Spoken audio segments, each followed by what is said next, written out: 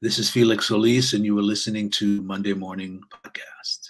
Felix. I have to say, sometimes you get a good feel on your guests when you go to their Instagram page because you can only read so many interviews and go through IMDb. I think everyone's aware of the amazing work you've done, but Thank you. I want to ask you a few things in your personal life that aren't too personal that I think you like talking about. Sure.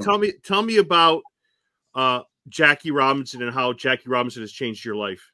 Oh my goodness. Well, he rescued me about maybe almost 5 years ago.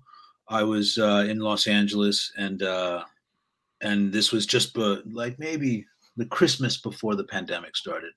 And my partner and I were just floating. We had just had some Chinese food, and we happened to walk past this one pet store in LA, and they had like their obligatory weekend group of animals out to try and have them adopted and rescued. And we both were kind of like, that's it. We just sort of noticed them, and then it just stuck in my head, and it stuck in my head like, why was I so reactionary to just seeing these dogs in the street in front of this pet shop, Petco, whatever, I can't remember.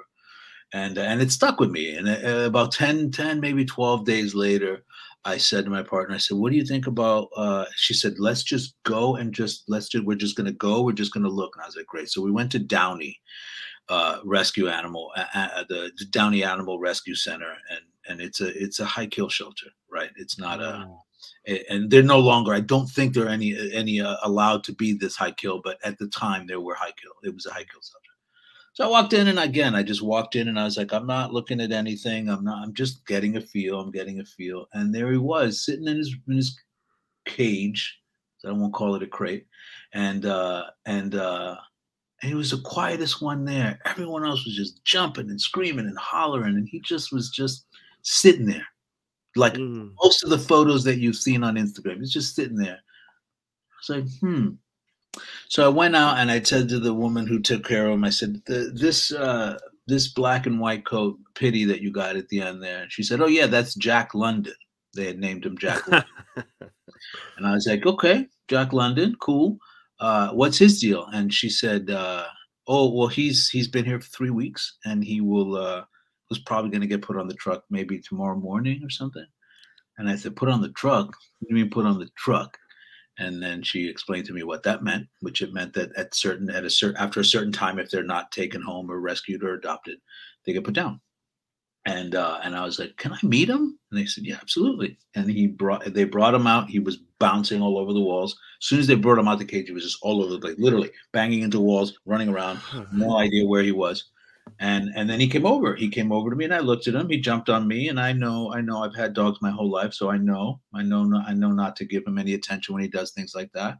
You kind of show that if you turn your back, or you just kind of don't give him the acknowledgement that behavior was accepted, they get the message real quick. They're smart dogs, and so he did. And I said, I just kind of crouched down next to him, and I asked him to sit. He did on introduction.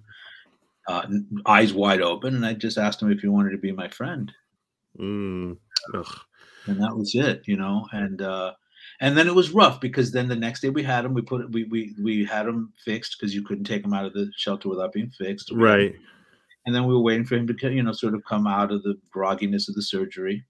And because again we didn't know this dog, I had to tether him to my car, which was awful for me to do, but I had to do it because I just didn't know this dog yet, Right. Throw him in my truck, and all of a sudden I'm driving, and he gets violent, or he gets reactionary. So I tethered him, and it happened to be, and it sounds poetic, but it actually truly did happen, Derek. It was that we were driving home from Downey, and in LA it doesn't rain, and it started pouring. It was pouring out. It just started pouring out. And I went, what of all nights that I'm bringing home this poor dog? It's thundering, it's lightning, it's raining in Los Angeles. And he was crying in a way that I had never heard a dog cry before. And I just didn't. I said, something's wrong. There's got to be something wrong with him, because I've heard dogs whimper. I've heard dogs, whine, but I just never had heard a sound come out of a dog's mouth like this. And I turned to my partner. My partner unhooked her seatbelt. She jumped into the back of my truck. And I said, what are you doing? She said, I can't take it anymore. She unhooked him, and the crying stopped. And I looked in the rearview mirror, and he was curled in her lap. And I thought, and that's when I thought I was like, okay, I don't practice religion. I'm not a religious person, but I kind of went, universe, anything higher power than who I am. I've gotten the message. This dog will live the rest of his life in the best possible way he can. So that's the knucklehead. I didn't want to change his name too much because I didn't want to go through the process of that. I know what that's like. They say it's an easy process, but for me personally, I didn't want him to feel all of he's already in a strange place. I didn't want to give him even more of a strange thing to have to relearn his identity. So I just took that and I chose somebody who I found him in Los Angeles. I was living in Los Angeles at the time. I'm no longer there, but I thought, who is somebody that I believe stood up to adversity, overcame tremendous amounts of pressure and backlash and all kinds of things that, you know, are awful that have occurred to our civilization and history. And I thought, oh yeah, that guy. So I was like, you're gonna have to get used to me calling you Jackie Robinson. So yeah, and you could tell he's clearly changed your life. I mean, I'm looking at these pictures because I mean I have 3 dogs in my house. I'm looking at these pictures. There's one of him on your lap, and I almost I was at work doing this research. I almost was getting and I'm not saying this to like sound over the top. I was getting emotional just looking because I know what that's. I get it. I get the love, you know, and it was hard. I'm not going to lie. It wasn't easy. I mean, it took almost 2.5 years before what I consider to be called, I felt his love. Yeah. About 2.5 years. I went to school. I trained myself. I didn't train him. I trained myself to train him. I sat in my home and watched him for hours on end, for as long as I could, just watched him, observed him, was like, oh, he just did that with his ears, and now he's doing that. Oh, he just perked up. What was that? I was literally just observing him for as much as I possibly could. Right. We went through some behavioralists, we went through some trainers, and at the end of the day, it ultimately had to do with the fact that I had to win his trust in a way that he probably hadn't trusted anyone since he was born. You know, he was probably a bait dog. He's scarred, so we can safely make the assumption he was a bait dog of some kind, or some kind of not fight dog, because he has not a bone of aggression in him, and so I know that it's not that. He could have just, like I said, been a bait dog, right? And so yeah, but it was about 2.5 years in, Derek, when I was sitting on the couch. I asked him. We had worked together to understand that he doesn't just jump on the couch. He looks at me. He asks for permission. I give him permission. And he gets on the couch. Not a control thing. Just a simple, very easy way for him to understand and not. I set him up for success, not for failure, by doing that. And he jumps on to the couch, which he had done usually. But then he laid down on his back, and he opened his legs and his stomach, and I went, oh crap. I was like, oh shit. Like, and my impulse was just to shove my face in his belly and start kissing him, but I didn't. I just didn't. Just like this, and I just kind of looked over and kind of pretended like I didn't really see it, and then I just nonchalantly put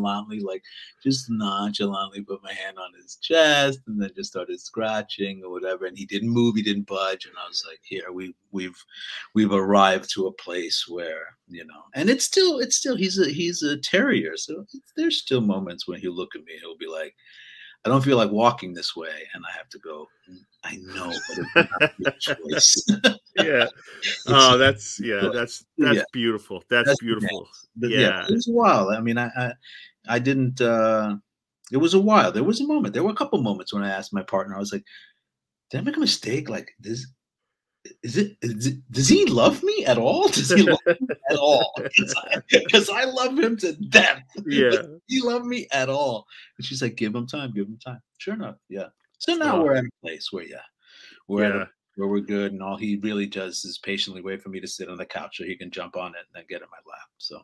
Oh, that's beautiful. And on the same theme of Instagram, there is a really, really wonderful photo of you and Philip Seymour Hoffman. and you and I are like pretty much the same age, so 50, we yeah. we kind of know we've. I mean, you know him obviously more than I did, but like just we've seen his work progress. You know, what can you tell me about that photo? Really, really, kind of a really nostalgic, great photo. Yeah, we were. I became a member of a theater company that he very shortly after, I would say within the year, became co-artistic director of. It's a theater company from New York called the Labyrinth Theater Company, and it began as the Lab, which was an acronym for Latinos Actors Base. It was a Latino actor base theater company that had started with a couple of Latinos, Gary Perez and John Ortiz and Paul Calderon, David Zayas, like all these great, great actors who had just decided they were going to get together and start a group and do the kinds of things that they weren't necessarily allowed to do or not given an opportunity to do because they were Latin, right? Yeah, yeah. So they started the group, and then it slowly grew and it slowly grew. And as they expanded and allowed for it to become less of just a specific Latino thing, but more a let's get a group of people together who all believe the same thing, which is if we are not allowed to do it on the outside world, here you can. Here you're allowed to do it in this company. Yeah. And part of that was finding through others who had knew him from doing a Merchant of Venice, I think, on a regional gig. They brought him in, and then quickly thereafter, he quickly was asked to become co-artistic director.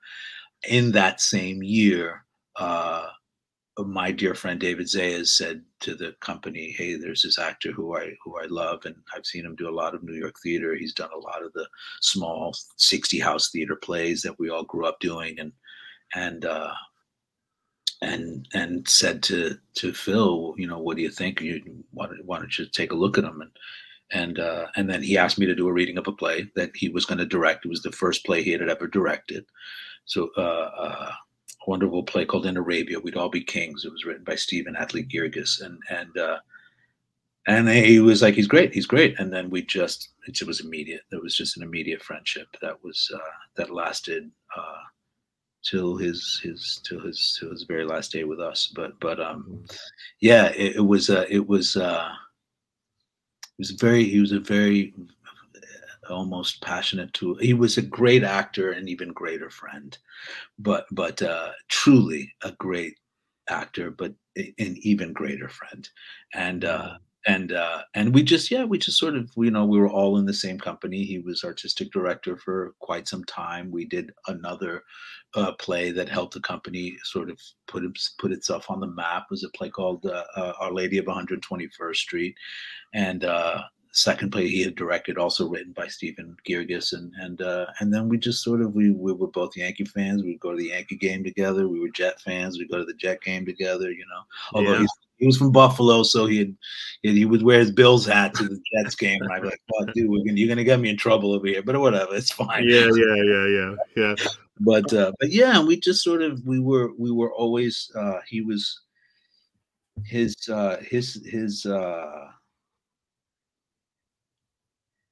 thing to me was he'd always say to me, you know, Felix, I'm very grateful that you're working on this play with me because I don't have to worry about you. I don't ever have to worry about what you do and how you're going to do it and what you do. I never have to worry about you. He also taught me a very hard lesson in industry too. We were doing the smaller independent production of Our Lady of 121st Street, and then we had been offered a commercial run at the Union Square Theater that Darryl Roth had produced, and she's a big theater producer. She does all the Cirque du Soleil stuff, and she said and she wanted to produce the play and bring it up, and it was going to be a commercial run. It was the biggest production that the company had ever been offered. And everyone who had done the original production pretty much signed on. There were some that couldn't, but they recast. But I was the last person to technically agree to come on. And it was only because that at the time I had a conversation with my manager at the time who said, "Hey, listen, wait, pilot season is coming right now. So maybe you don't want to be tied down to a play. You want to just keep yourself free and all of that." And so I hemmed and hawed before I told my company, "Yeah, I'm on board." And I remember sitting on my stoop in Chelsea where I grew up, and I get a call, and it's Phil. And Phil says, you know, hey, Flex. He used to call me Flex. He's like, hey, Flex, what's going on? We're ready to start rehearsals. I mean, I don't know what's going on. And I said, no, I don't know. I was talking to my manager. She said I should probably wait for pilot season to come in. And he was like, pilot? Okay. Do you want to act? Felix, do you want to act? or do you want to just wait to act? Because right now you're being an opportunity to act. You're being offered an opportunity to act. And I was like, you are damn right. I'm sitting here, I got a bird in the hand. I'm going to let that go for possibly two in the bush. Right, right. And up to that point, I had never really had an opportunity to realize that. And he just said, hey, man, if you want to act, you're being given an opportunity to act. So is that what you want to do? Or do you want to wait to act? Yeah. That same hour I called and I said, I'm not doing pilot season. We're in. And truth be told, doing the production was something that was very helpful for my career in the long run. So people who knew me before had seen me. We had won awards, sold out houses the entire run, and it gave me more than whatever I could have possibly got from that pilot season. But that's Phil. See, that's not the actor. That's what I mean by saying that was my friend who called me and told me that. You know, yeah. And sometimes you need that honesty, right? That you won't get. And I also have to say, not to name drop because you brought it up. Paul Calderon has been on the podcast. Boy, is he a great guy. Yeah, he's an actor. Members of our theater company, absolutely. Yeah. So you know, not ever teaching me a thing. Yeah, stand-up guy, and you know, I wanted to ask you the last thing before we get into your acting career here. You are the real deal when it comes to Star Wars. So when I started my research, it said, you know, he loves Star Wars, and I'm like, a lot of people say they love it, but and then I'm going into it, I'm like, holy cow, this man really loves Star Wars. I mean, the memorabilia. There's you at Comic-Cons, like you are the real deal Star Wars fan. You are no pretender. You're no. No, this is an 81 snowtrooper. It comes with the cannon, and these are the Power of the Force line. So this was the stuff they called this the muscle line because the figures were all sort of muscular and chunky. Jacked. Right. But yeah, I try to travel with some stuff with me here. I got here's a Tusken Raider right there. They're in very cool because of Mandalorian. But these are all sort of sitting on my desk, and I go across the universe. I'm not just a sort of original trilogy too. Here's a super battle droid from the first, the prequel trilogies, which is great. In this next upcoming Star Wars celebration, which I'll be at Anaheim, Attack of the Clones celebrates 20 years from its 20 years ago. Attack of the Clones came out. Wow, that's insane. Crazy. Yeah. But anyway, I horse around with them. I got some good stuff over here. Oh, this is great too. This is these paint apps that come with the Jawas these days. These Jawas were, I don't have a light with me, but these Jawas have these top lights that if you shine a light down in here, you'll see the two orange eyes.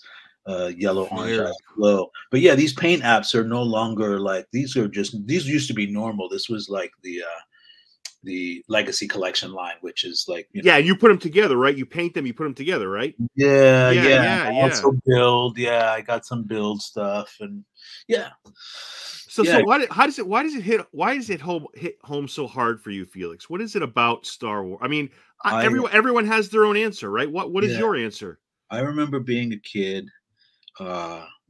Empire Strikes Back had come out shortly. I was too young to get to see the what people call A New Hope. I call Star Wars. Yeah. Right. I was too young to see Star Wars. I was born in 71. It came out in 77, and my dad was just like, we're working. We're too busy to go to the movies, right? So, but then when Empire Strikes Back came out, I was able to see it. I loved it. Was fascinating. I had never experienced plot twists before, right? So when he leans down and tells him he's his dad, I was right. And right, Yeah. I mean, I was like, I literally, alongside Mark Hamill as Luke Skywalker, went, no, right, right. But then shortly after, there was a Christmas that I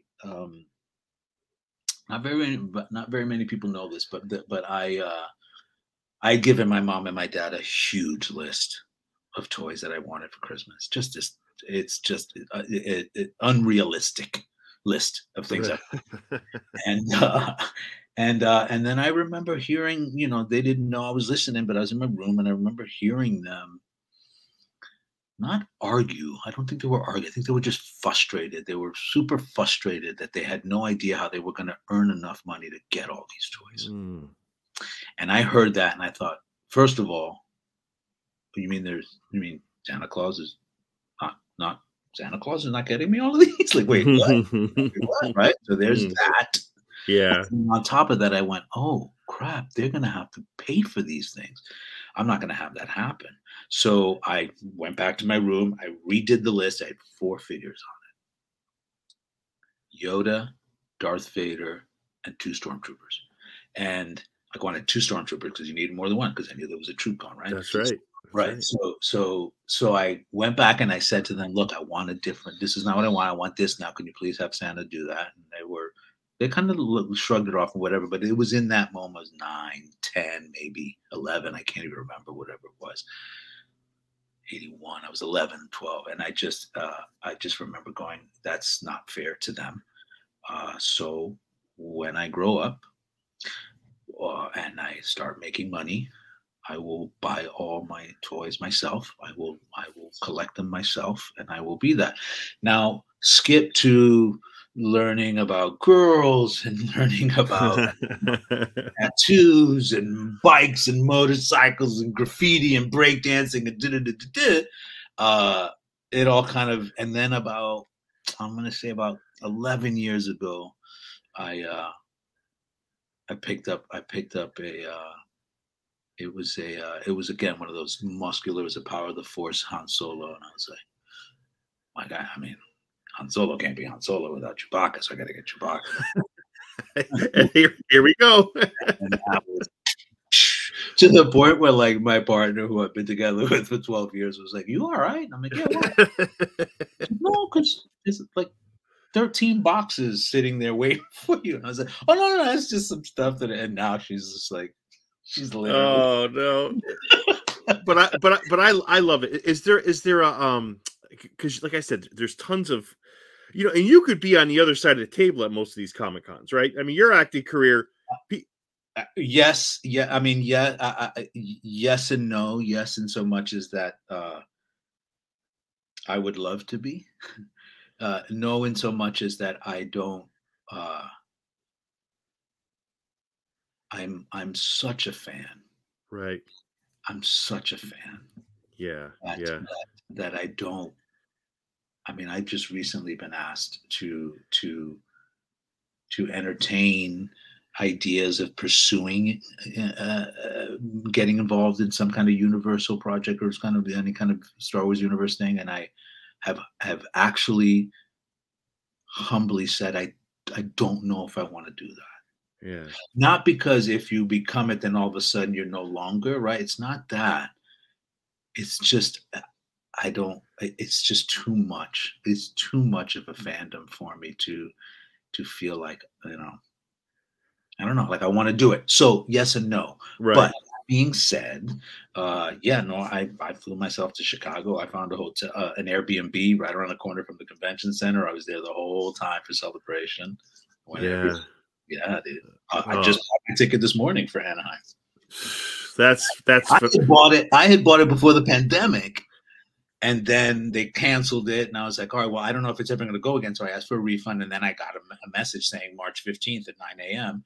there'll be some extra tickets. And I literally was online on the bed like this morning, going queued up in line, and then just got my ticket. So yeah. Wow, is there a character that resonates? Like, so I have to say, for me, growing up, like I was born in '73. Like I said, we're almost identical in age, so we had the same experiences. For me, it's those moments with, and I know he's popular now because of Baby Yoda, but for some reason Yoda hits me hard. Like he hits me hard, and the conversations he has with Luke, like I almost, and it's just like the perfect amount of screen time. Like it's not oversaturated. Yoda just says what he has to say, and he drops the mic, and he's gone. He's done. Yeah. Who does it for you, Felix?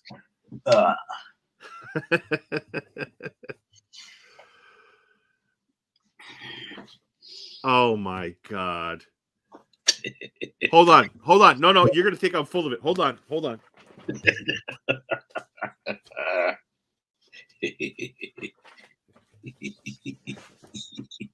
I want you to know this was not rehearsed, okay? You ready, Felix? Yeah. It's great. It's the same one. So good. They're so good. They're so good because they're actual. It's like I would say it's like a fraction of an inch off from 1-to-1 scale. It's dead on. Yeah. They're great. They're great. I always there was always that thing in the back of my head that was like, who's teaching this? Like where does this come from? Yeah. This force, this idea, where does this come from? And so I always had that question from watching and so on, and then but very few people knew about it. Like I've been a Star Wars fan for a long time, and nobody knew about it. Like nobody knew about it. It's like as positive as it comes. But yeah, I like Yoda as well. I'm a Yoda collector. I literally just before I got on with you, I was at this great store in Los Angeles in the Burbank area called Blast from the Past. And I was just like, they do like vintage toys and action figures and all kinds of good stuff. And I came across this, I'd left it in the car, but I came across a sheet of stamps.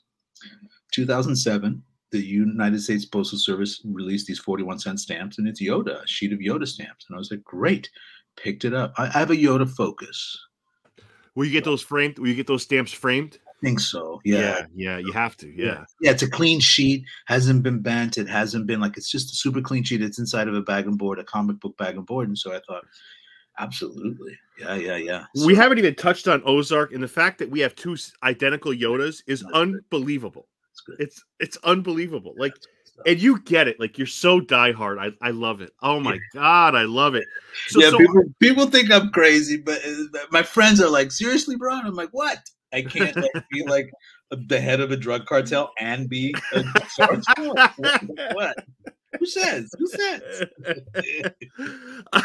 So one last Star Wars question. A lot of people are hard on the last three, right? Force Awakens, Last Jedi, Rise of Skywalker.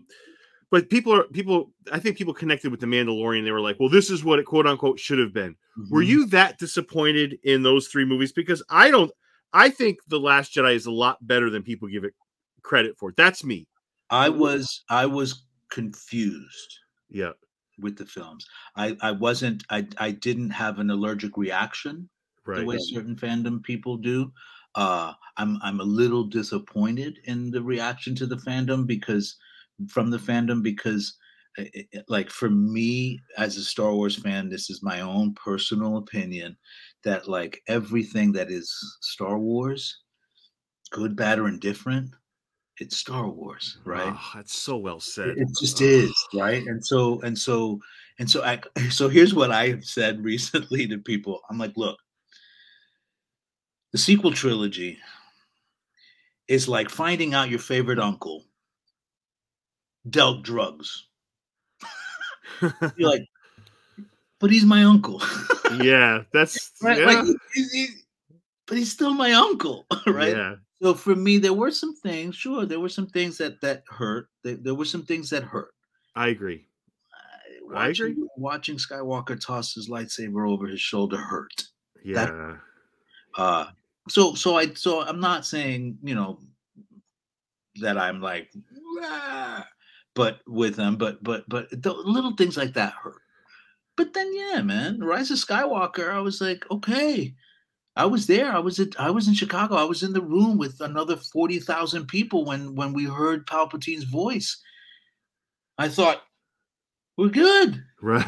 We're good. I heard his Yeah. voice and I thought we're good because some of it felt like the first two rises,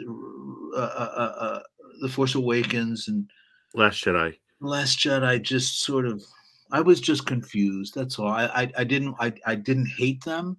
I was just confused. And the way the Force Awakens ends, you're like, wow, we've got some hope here. You're right. Yeah, And I think that the major issues, not to dissect Star Wars here, but the major issues come with their handling of Skywalker. I think I think people, so. I think you're right. I think you're right. So, right? Because there's certain things that you're just like, if you go into a pizza shop, I'm a New Yorker, right? Yeah, yeah. You go into a pizza shop. I gave up a long time ago trying to figure out, trying to make sure that I find a pizza shop outside of New York that tastes like New York pizza. I stopped looking for it a long time. I gave up on that, right? Right. And so in doing so, all I'm asking when I go into a pizza shop is that it's made of dough, tomato sauce, and cheese. That's it. Right. Now, if Right. you're taking some of that away and telling me it's pizza, I'm gonna be confused. Yeah, yeah. Right? Like that god awful Chicago deep dish I don't know. stuff. Say you start taking away the three basic ingredients. I agree. You know, your dough, your pizza dough, your tomato sauce, your cheese. That's it, right? Yeah. And so there was a little bit of that. I felt like I was a little confused. Where I'm like, but wait, but where's the sauce? Like, where's the cheese? Like, where is that stuff that right? And that's where I started to get confused. But I mean, the kids are all great. I think the actors are all fully committed. There was not one bit of miscasting the entire time. So everyone fit their roles perfectly, and played the roles, you know, to the thing. And there's some.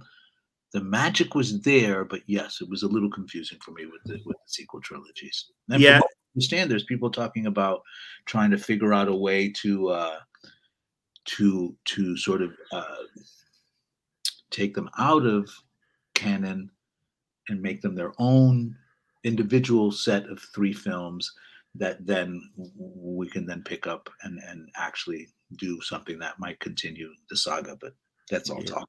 Yeah. Are you excited with the projects on television? The Kenobi, I am. Yeah. I am. I suffer from, I've been doing this long enough that I suffer from a little bit too much. I suffer from this sort of X-ray vision. Right. I can look at a poster and know and tell you how the film ends. And so I'm just trying so hard to stay. Everybody's like, have you seen the trailer? And I'm like, don't tell me anything, you know? Right.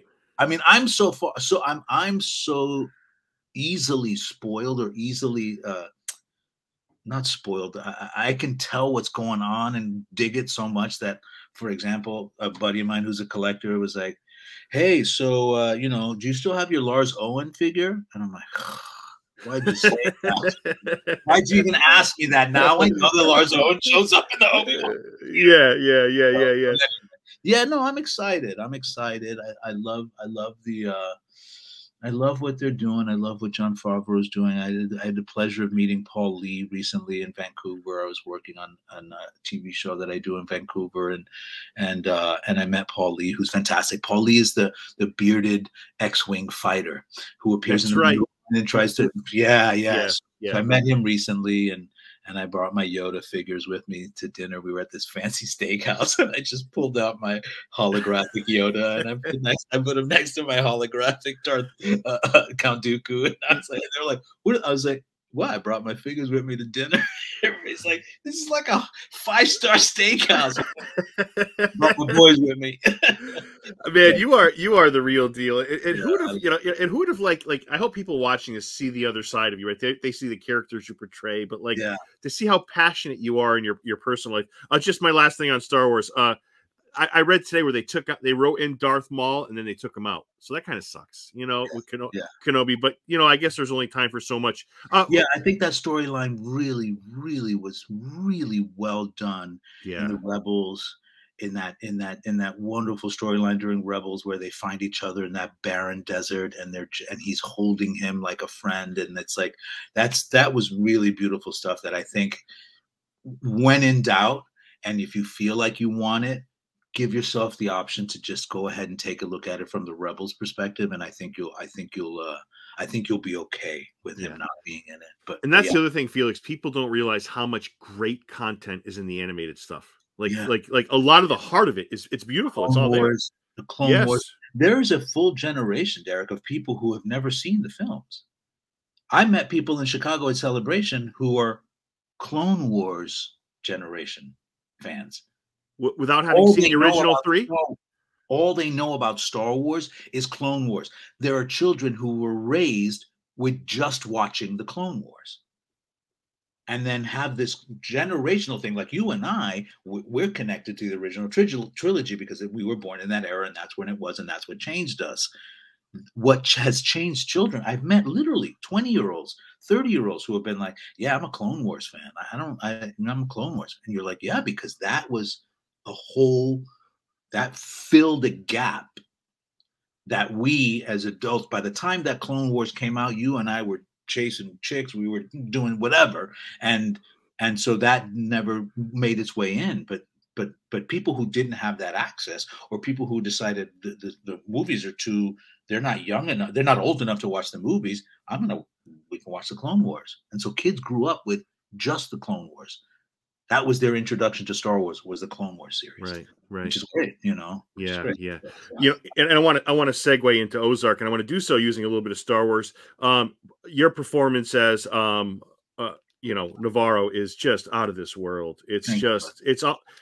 And I got to say, I'm not just saying this because we're speaking. It legitimately is one of the best performances I've seen in years. Like, it's just so realistic. And every time he's on screen, like, I can feel my palms getting like wet. Like, it's no joke, man. So is there anybody in the Star Wars universe you could compare him to? I mean, I was trying to think of a lead in from there. Is there anybody has some of his qualities maybe? I think that if I had to liken him to anyone in the universe, he'd probably be sitting somewhere in the Cad Bane world. Oh, I love it. Yeah. He's just very quiet and very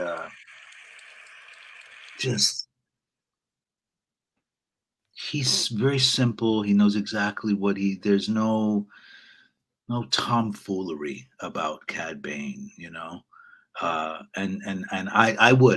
I'd sit him side by side with Cad Bane. Yeah, great comparison. And I want to throw some things at you. Whatever you can say, and I don't want to, obviously we're approaching about a month away, the second half of the final season. I don't want to get you in any kind of trouble. Would you agree when people describe Navarro as short-tempered and calculated? I feel like he's so much deeper than that. Like, that's part of it.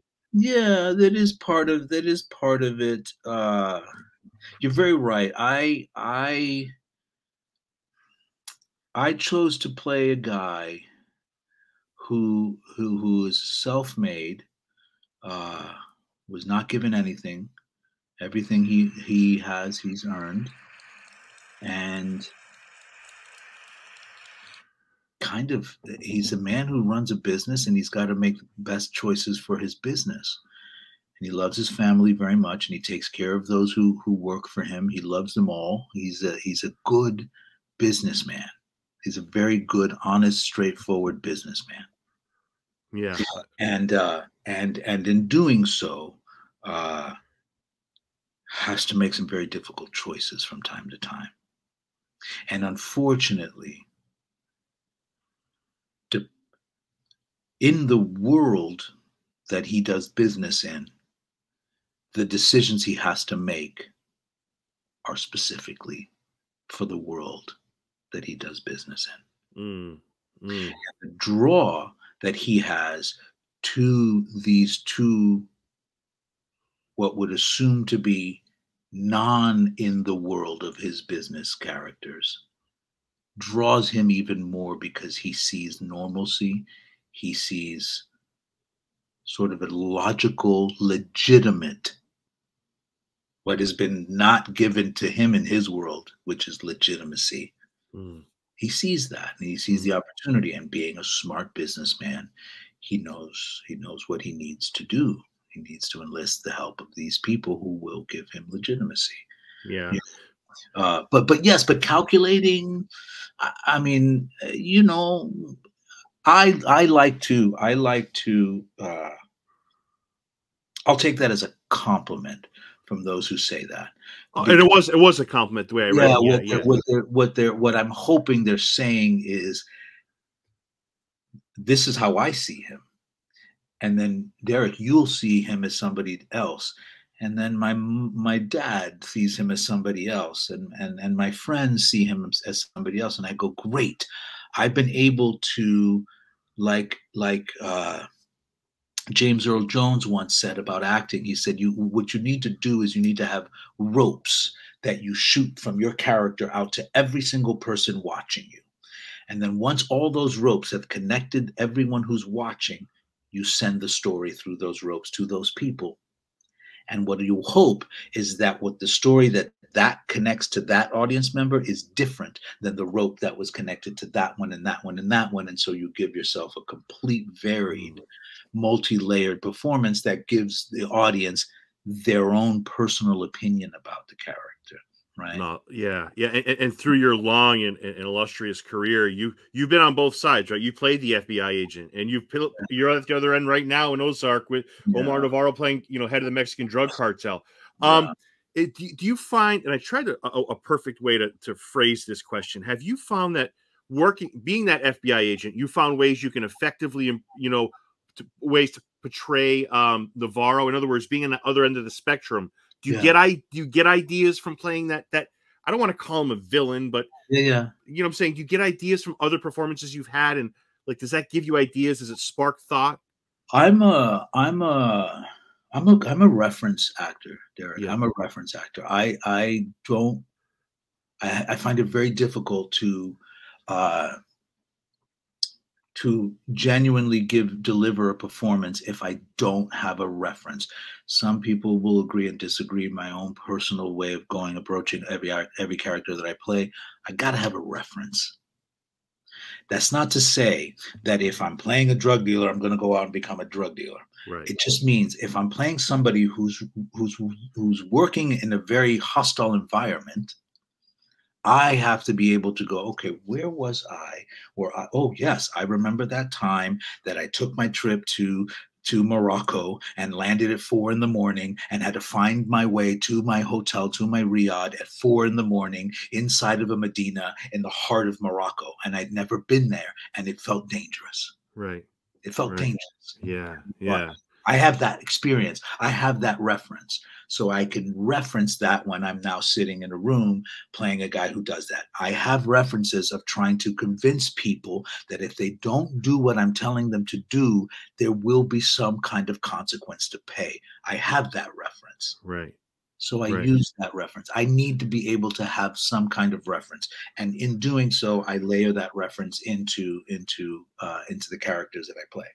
Yeah. And and I've heard Ray Liotta, I think, said this for Goodfellas. He said, I think he hung around guys that were in the mafia. Sure. And he was learning. He got feedback after the movie came out.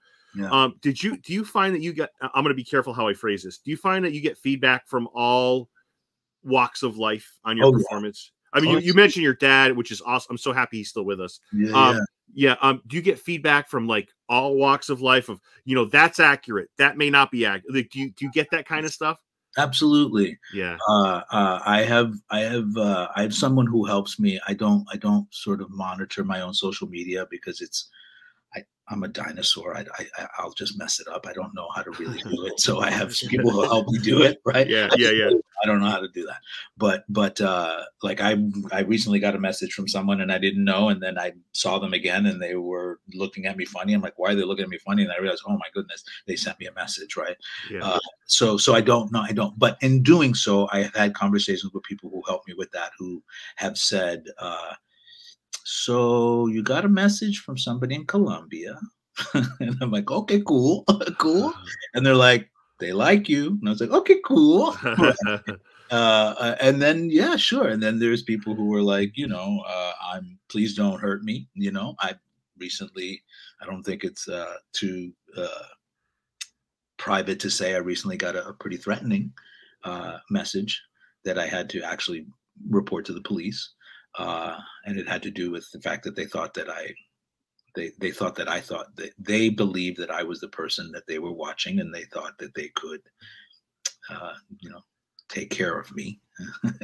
Oh my God! With that, so yes, I do. I get it from all walk, and then I get it from like my assistant told me the other day that I got it from I got a message from like a 16-year-old who's like, how do I do what you do on TV? And how do I get to be such a great actor? And I thought they're referencing the performance, they're not referencing the character. And I thought, okay, so yes, Derek, to answer you in a shorter way, I have gotten it from all walks of life. Yeah. From across the globe. And I think that that's what has fascinated me the most about this particular role in this particular show, is that the net in Netflix is huge.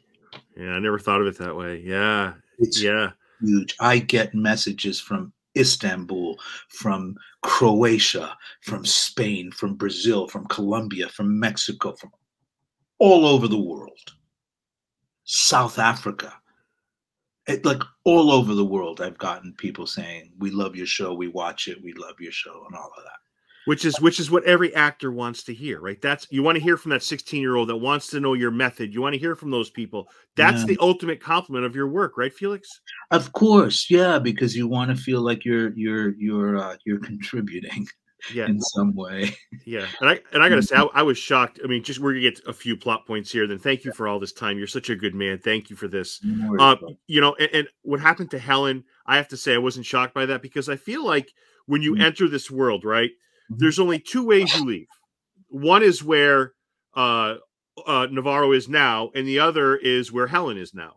Those are the only two ways you leave this world. So to me, I looked to my wife, I'm like, I don't know how anybody can go in this world. You really have to, be like, you have to have this, like, I don't know, something of steel, because it's, it's going to probably no one is safe. No.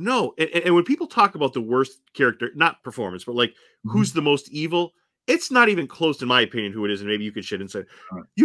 When you talk about the worst people, Navarro's not even in the top 3. Wendy Bird, by far, is the worst person on this show. I mean, killing your brother, you know, bring your kids into the drug trade, and then is confused why everybody's angry at her. Yeah. No, of course. And what's interesting is that I'm just getting myself more lit. What's interesting is that it's like we talked about just recently. That's a divided universe. Like, there are Wendy, like Team Wendy, and then there's Team Marty, and there's Team Navarro, and there's Team Ruth, and there's there's people who side with, there's people who will disagree with that. There's people who agree with that. There's people who think that Marty's worse. That, like, it's a fantastic world where you have well,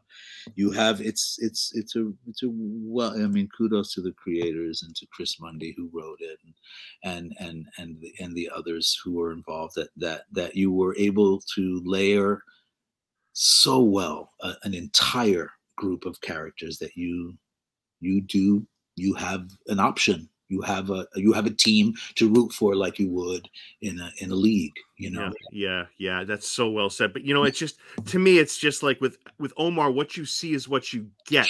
Sure. You know, with Wendy, it's like she'll smile and then she'll kill you 2 seconds later. Like, I don't know how anybody can be Team Wendy. She's without question the worst. The worst. Well, I'm Team Laura Linney. I'll just say that I'm Team Laura Linney. She's a phenomenal actor. I tell you how they broke the mold. They broke the mold when they made her. There's no one like her, and there for a myriad of reasons I can give you, but yes, she's to her credit, that character is, it's great. It's a wonderful balance between love and hate. And how did you do that? How could you do? I watched. I was on the edge of my seat while watching, going, she's about to give up her brother. She's about to give up her brother. I'm like, and you know? Yeah. You know, and it's like, it's funny that you said it, because it's, you know, it reminds me of what Philip Seymour Hoffman told you. Like, I have to imagine if I had a chance to speak with Jason Bateman or Laura Linney, they would say to me what Philip Hoffman said to you, like, I never have to worry about him. Like, he's just going to do his job. That's definitely how they feel about you. There's no question. My father is he's a carpenter, a plumber, an electrician, and he's a superintendent. He's a worker. Yeah. And I learned my work ethic from him, which is you show up, you're prepared, you do your job right, you do it to the best of your ability, because all you can hope for is when you leave that their toilet flushes, that their fridge works, that their floor doesn't creak, that the door locks, because that's what you've done. That's all you need. And once you've done that and you can walk away from it, then you're all right, because then you have a chance that maybe that woman who you fixed the door for says, hey, listen, if you ever need a guy to fix a door, yeah, I know the guy, right? Yeah, yeah. You know, Felix, one of the things that Omar keeps asking, or Navarro keeps asking for is, you know, he wants the birds to get him to tell the FBI to get him off scot-free, right? Yeah. And I don't know how it ends, and if this is too close to home, you definitely don't have to answer it. Sure. But I almost feel like just say he gets his freedom, right? Let's just say, you know, Navarro gets that freedom. I don't think he'd ever be free. He's always looking over his shoulder, and I think, and tell me if I'm over analyzing here. I feel like with the baptism and having his family, I feel like he's seen the light in a lot of ways. Like, I'm done with this, but I still have to be tough because I don't want to get knocked off. So there's a lot going on, but yeah. I don't know how he could ever get that freedom, because he's always going to be looking over that shoulder. Yeah, you know, well, I can speak to a scene that has already been seen. Okay. Which is that very first scene in the beginning of the 4th episode where he says that, you know, the threat will always come from the inside, right? Yeah.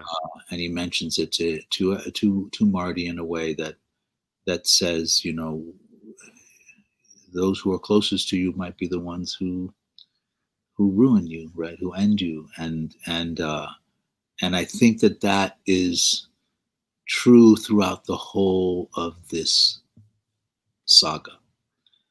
You know, that little boy is dangerously close to ruining Wendy and Marty's lives, their son. Yeah. Wyatt is dangerously close to destroying everything she's trying to build. Like, everyone has someone close to them that is their biggest threat. And I think that's sort of the magic and the edge of your seat, if you will, about this final season, is you never know. You don't know who and why. Yeah. And I have a theory, and you can't answer this, but, you know, they've teased the audience with the van flipping over. I think, Felix, this is me. I think the 3 of them get out, the 2 kids and Marty get out. I think Wendy somehow is trapped. And I think because Marty's been trying to get out of this for so long, he wants to be out of this drug trade. His kids are now sucked in. And the only person that keeps bringing them back in is Wendy. I think that they can't get Wendy out and they just leave her but maybe I'm just guessing.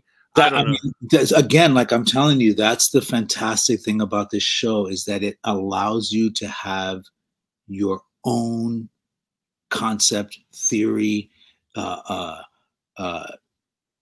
prediction. You know, that it's great. It's fantastic that you're even compelled enough, Derek, to say, I think this is what happens. That's the draw. That's the allure. That's the magic. That's the uniqueness of Ozark, is that it makes you want to think about what you're wanting to see. It generates your imagination. It does not do the work for you. It doesn't hold your hand. It gives you what it gives you, and then it allows you to just fly with it. Yeah, you know? Yeah. I mean, fantastic. Yes. And think about all the shows on every streaming network, how many great shows there are. This is the ultimate water cooler show. This is the one that people are talking about next to the Keurig machine. One last thing. I want to put something on the screen for you. I could not stop laughing at this. Yeah. I hope you find it as funny as I did. Sure. Yeah. Marty, for those listening on the podcast, Marty, make the FBI give me $10 million and the cure for cancer. You have 10 seconds.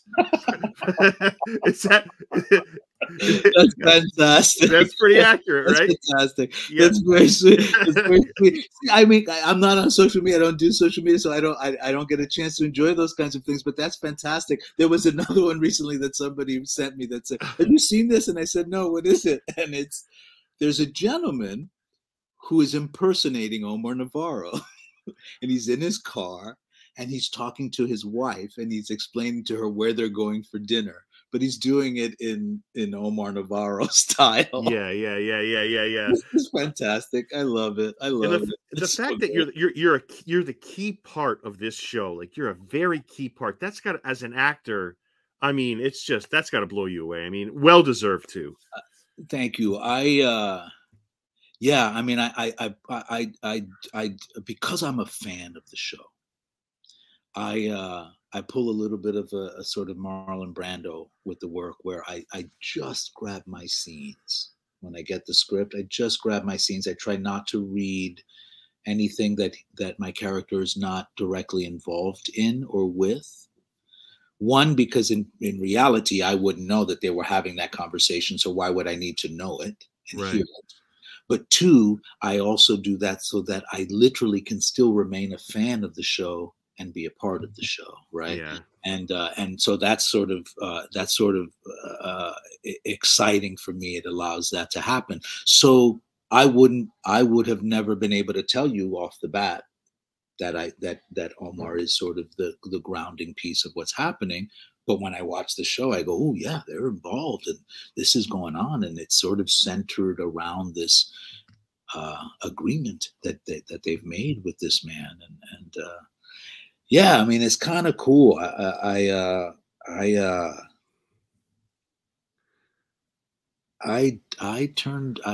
shied away from these kinds of characters for quite a while, Derek. I shied away from them. I tried for almost 10 years. I tried not to play this character. Right. And then something happened. I wasn't getting the things I wanted, right? And I don't mean that like I was asking for them and I wasn't getting them. I meant I was auditioning for the roles that I would have liked to have played, and I wasn't getting them, right? I wasn't booking them.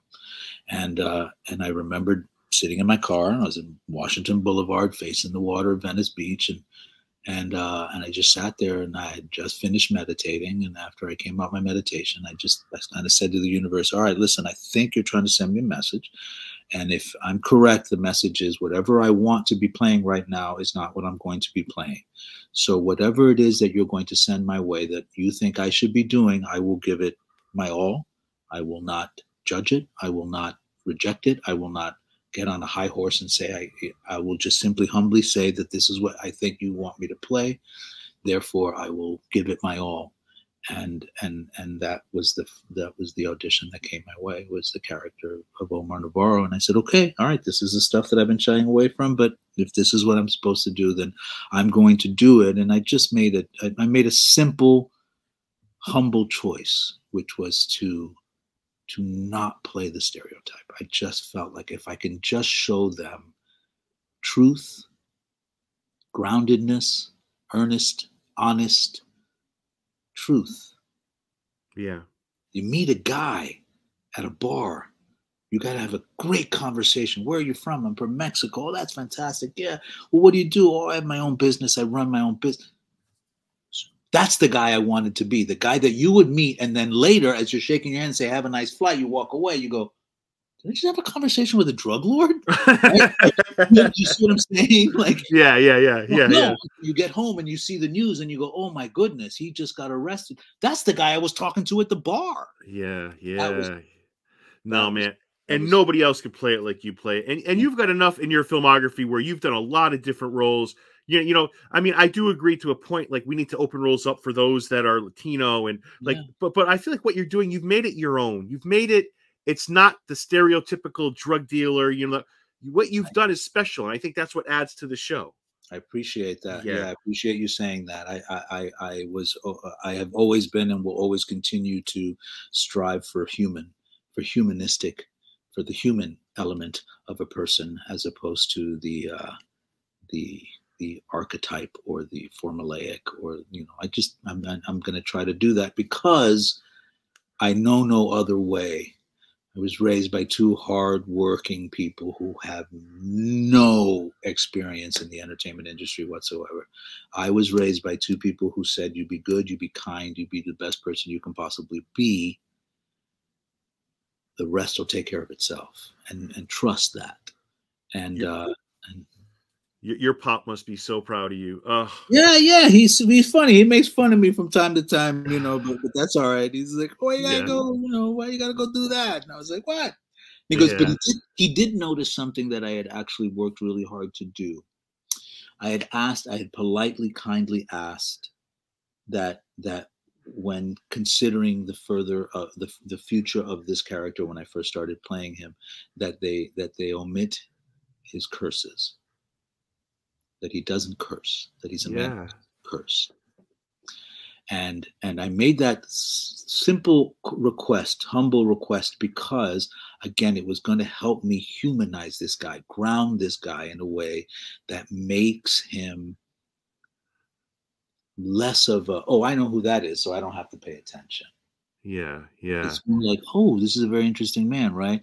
And funny enough, when the show started airing, my dad was like, yeah, you don't curse. And I said, no, I don't. He said, that's what he does. That's a huge observation. I never even picked up on that. Yeah, that's what I mean. It's not something that I wanted to be like, look, me, I'm not cursing. It was just, I knew that that one of the easiest ways for me, easy is not the right word. One of the most creative ways that I could think of trying to ground him was just to see if I can just pull it away. Just pull it away. Yeah, because of, I also as a young actor, my side gigs were I was a teaching artist. I taught, I helped teach. I worked with a playwright at Rikers Island in their incarceration facilities, and I worked with inmates. And then the playwrights would help them write plays, and then we as actors would come and show them the process of the actor and do readings and so on and so forth. And these plays were riddled with curses, right? These are all kids who have just been denied, who are angry, and so all they could spit on a page is F this and F this and F this.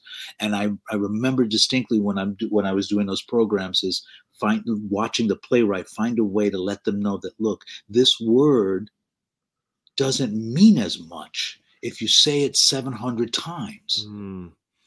But if you never say it and then you say it, it hits in a certain way.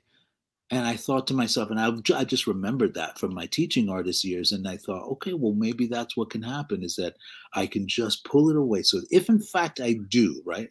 If in fact the producers, the writers, they say to me, he's got a curse right now. I go, great, I can do that, because I haven't done it up until now. Right. No, that's awesome. That's what makes a character yours. And I really hope he gets Javi, though. I'm dying for him to get Javi. Another great actor too. Javi, he's fantastic. Oof, like what a team they are. Alfonso Herrero is just fantastic actor. Yeah, and he said some wonderful things about you in some interviews I was reading. So yeah, let's leave the interview with this. Whatever you have down the road, just please throw it out there. And also Subway Token Films, whatever you want to say about either or. Yeah, Subway Token Films was a production company that my partner Lisa Fernandez and I started. Basically, it was out of sort of necessity. We had been asked by her parents to go and help. They owned a vineyard in Chile, and we had been asked to go and help them at the vineyard. And I had never been to Chile, and I thought, well, what, we're going to go for a month. Let's just make a movie. Let's go and make a movie. And we wrote a short, and it's helpful if you write a short and you produce it and you put it together, that you attach it to some kind of production company. Right. And so we began Subway Token Films, obviously inspired by the New York City subway, which is where the everydayers go, which is about, and then that's the stories we're trying to tell, stories about everydayers. And we add the magic by saying that there's this street level miracle. That's sort of the phrase we've coined, which is the one thing that happens despite us that changes the way we see things in our lives.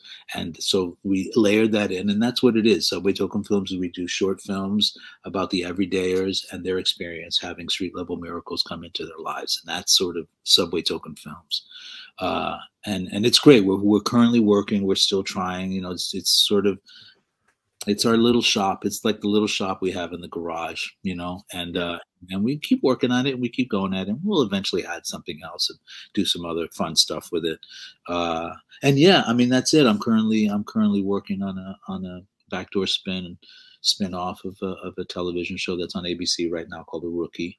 And they're hoping to do a sort of backdoor pilot spin-off that takes the concept of the Rookie out of the Los Angeles Police Department and introduces it in the Los Angeles Federal Bureau of Investigation. So now, is that a definite, Felix, or is that just a pilot? Is that a pilot? Yeah. Well, they call it a backdoor pilot, right? So the backdoor pilot is a way where they introduce the characters that would be in the spin-off in the already established storyline, right? So, for example, our characters are introduced because the Los Angeles Police Department has to team up with the FBI to help bring down a potential terror suspect. Yeah. And when they go to the FBI, they're introduced to Matthew Garza and other agents. I play Matthew Garza and other agents who are then brought in. So it becomes like this joint task force. And in 2 episodes, we watch them work together. And at the same time, we're meeting these characters that will hopefully be enjoyed, loved, and given their own spin-off. And so then it becomes sort of a multi-world similar to the Chicago world, you know, where you have Chicago PD, you have Chicago Fire, you have Chicago MD, and they sort of all interweave and interact with each other inside the world. Very cool. And I got to tell you, man, thank you for all this time. It was so great to finally talk to you. You are the real deal, man. Forget the way I think about you as an actor, which is off the chart, but as a human being, this is one of my favorite interviews I've ever done. Like, thank you so much for that. Thank you for asking me. I hope our paths cross at a Comic-Con one day. They probably will. I mean, yeah. Yeah, there's a lot of them coming up. Although, I mean, I'm still wearing my mask because I'm still a fraidy cat about this whole thing. But no, me too. I'm a mask guy. I still believe in it. So I mean, I have to. I test positive. I shut down production, so I have to wear it, right? Yeah. But I'm still sort of a little shy about you know, groups and people. I'm going to take my first foray into a large group soon when I go to, you know, Celebration in Anaheim for Star Wars Celebration this year. But yeah, but we'll see each other at something, man. We'll see each other at a Comic-Con or something. Yeah, I mean, I'll be cheering for you the second half of Ozark. I think it's like mid-April it comes out. Do you know how it ends? April 29th. I don't. Okay. I told you. I removed my scenes. I got you. I know where my character goes. Yeah. Okay. I don't know anything else. Sure, I totally. I want to still be a fan and watch. Yeah, I get it. But no, I just thank you so much, and I'll be cheering for you, and not only in Ozark, but moving forward. You're an easy guy to cheer for. Appreciate you.